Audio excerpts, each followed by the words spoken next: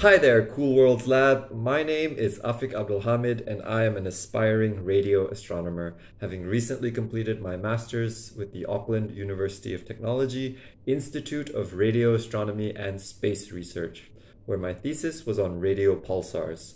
I am also a science communicator, having done FameLab, 3-minute thesis, and several TED Talks, along with all of the space-oriented content on my YouTube channel. Links to that in the description below. Pachow. I am making this application for the Cool Worlds Microgrant to revitalize one of my old projects started back in 2017, coinciding with the 60-year anniversary of the launch of Sputnik. I had started a podcast called 60 Years of the Space Age that aimed to retell the steps of humankind's journey into outer space, from the initial designs of Sergei Korolev and Wernher von Braun to the race for the moon, and eventually to the space shuttle, the ISS, and the rise of SpaceX.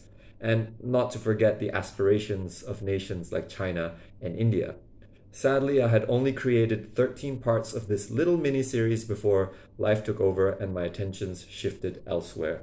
I think it would be awesome to revisit this project, to continue the story to where we are today in the space age, and perhaps turn the medium into a monthly update of advancements in space exploration, also in podcast format.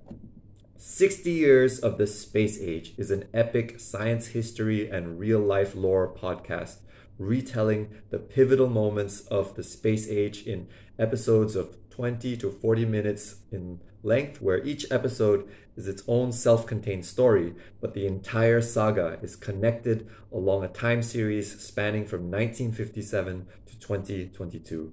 The Cool Worlds Microgrant could help me to purchase a really good noise-canceling microphone to improve the audio quality of the show. And I would also benefit from the training of your expert staff to improve my science communication skills in terms of writing, production, and narrative style. 60 years of the space age matters to me because I believe good science communication inspires people to see hope in a better and brighter tomorrow. I think this podcast does exactly that, as well as providing the listener with a sobering view of the struggles that we have overcome and contrasting it with the challenges that we face today in our efforts towards colonizing the vast expanse of outer space. That's all from me. Thanks for hearing me out, and I hope to hear from you soon. Cheerio.